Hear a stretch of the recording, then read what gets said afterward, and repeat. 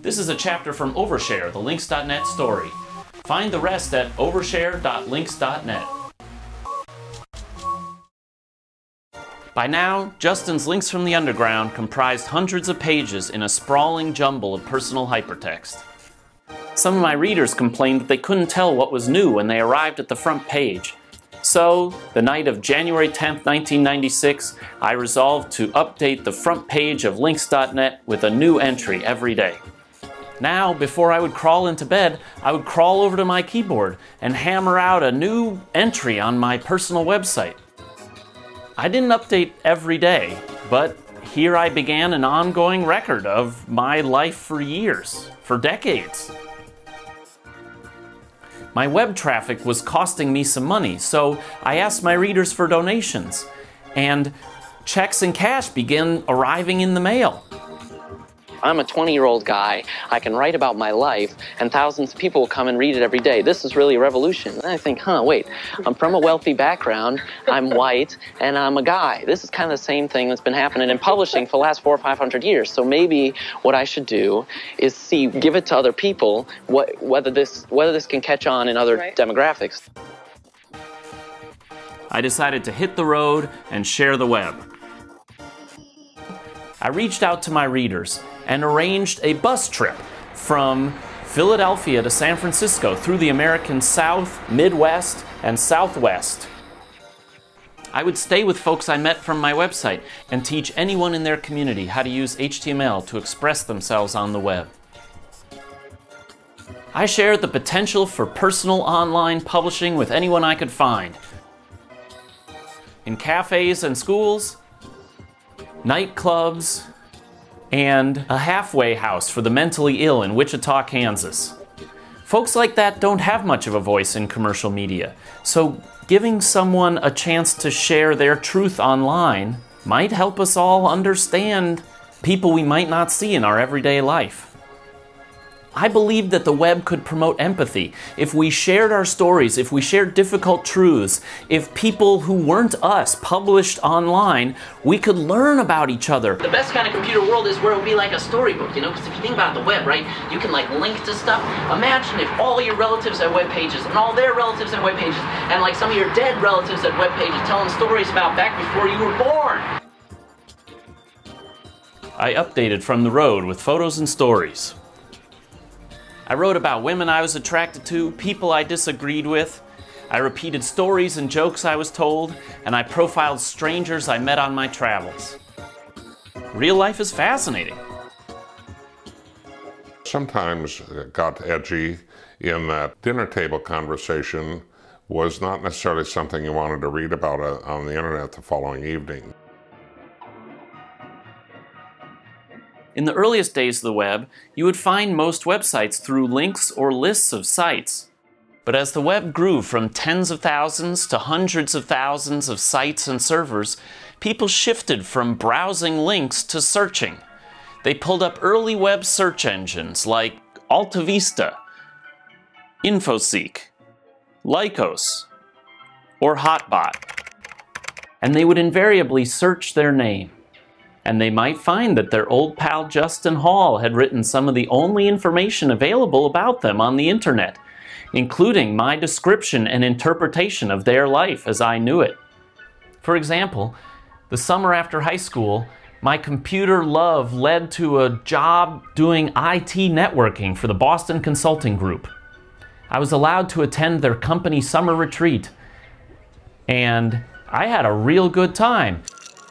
Singing drunken karaoke with one of the senior partners who suggested she would fly me to the Caribbean the next day for a hookup. I ended up going back to a room with someone from accounting.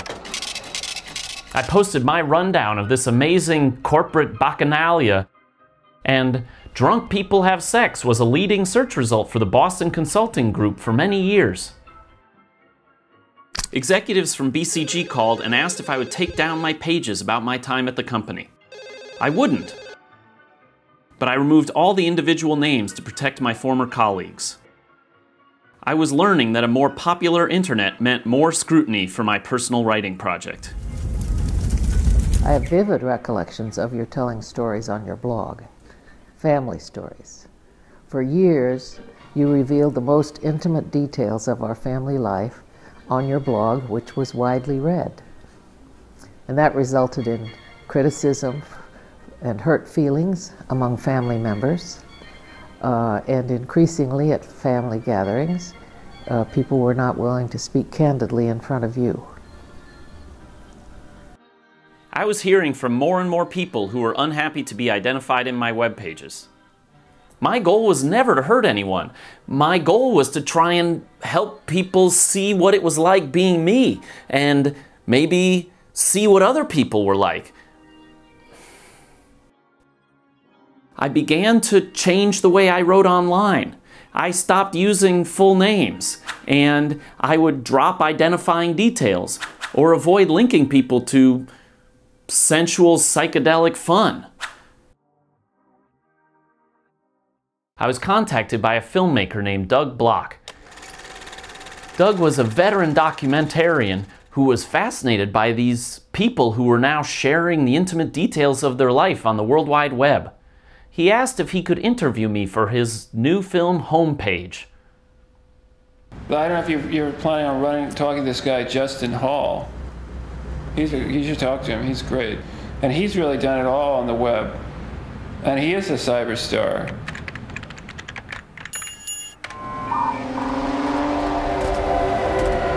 I learned that Justin is a web pioneer whose site attracts over 7,000 daily readers, and whose writing style has been favorably compared to Kerouac and Ginsberg.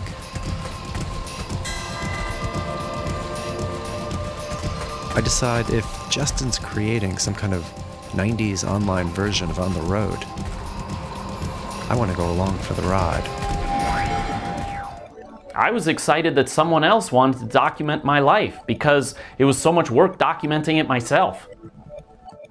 Years later, watching Doug's film homepage, I learned that it can be strange and a bit unsettling to have someone else portray your life and relationships. In those days, I worked to make the internet a part of my life in every way possible. At school, instead of printing out assignments and handing them in, I wrote my papers as web pages and emailed URLs to my professors. So many of my college essays consisted of me applying whatever we were learning to the internet. One semester, I taught a class on web ethics to a few volunteer students and faculty. For my final project in a psychology class, I did an interpretive dance about the internet. I graduated from Swarthmore in 1998 and kissed President Al Bloom on the way out.